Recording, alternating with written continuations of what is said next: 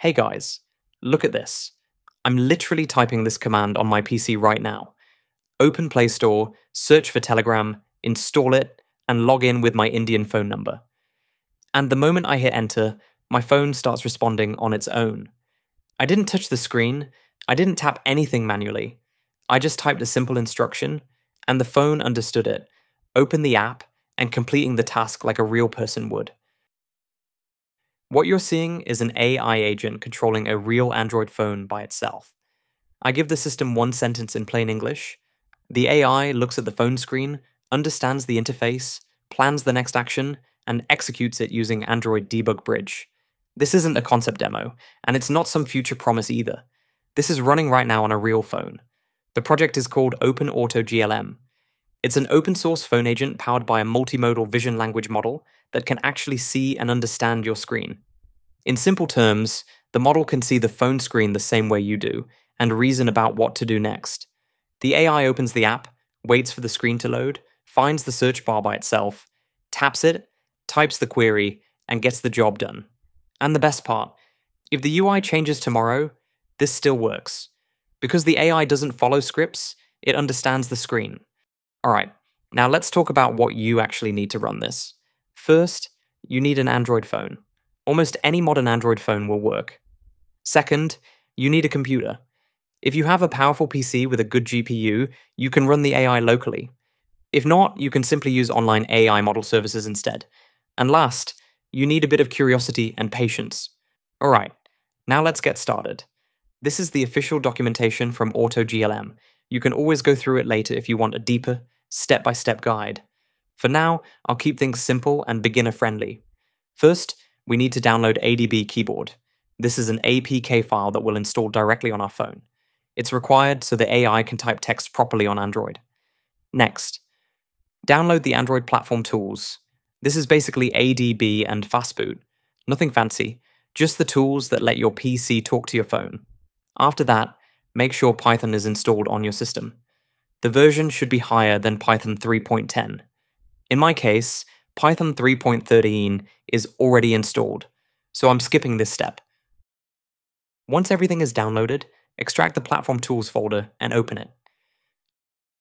Now in Platform Tool folder, at the top, click on the address bar and copy the full path of this Platform Tools folder. Now we need to add this path to the environment variables, so open environment variables on your system. Under User Variables, find Path, click on Edit, and then add the Platform Tools folder path there. And that's it. Once this is done, ADB will work from anywhere on your PC. Next, let's enable USB debugging on the phone. Don't worry, it's safe and reversible. So, open Settings, then scroll down and tap on About Phone. Next, go into Software Information, and here you'll see an option called Build Number. Just tap on it 7 times until you see the message that Developer Mode has been turned on. Once done, go back to Settings and you will see Developer Options. Just open it. Inside Developer Options, scroll down, find USB debugging, and turn it on. Now it's time to connect your Galaxy phone to your Windows PC using a good USB cable. As soon as you plug it in, you'll see a pop-up on your phone asking for USB debugging permission. Just tap Allow. Once that's done, let's switch over to the PC screen. Also, download this batch file from the description link. I created this file to automate most of the setup, like installing AutoGLM and setting up the ADB keyboard, so you don't have to do everything manually. Once it's downloaded, just double-click the file to run it. The first thing it does is check whether Python and ADB are installed properly on your system. If everything looks good, it will move to the next step. Now it asks whether your phone is connected and detected. If your device is showing up, just type Y and hit enter. Next, it will install and enable the ADB keyboard on your phone. Here, it will ask for the ADB keyboard APK path. Simply drag and drop the APK file into the terminal window and press enter.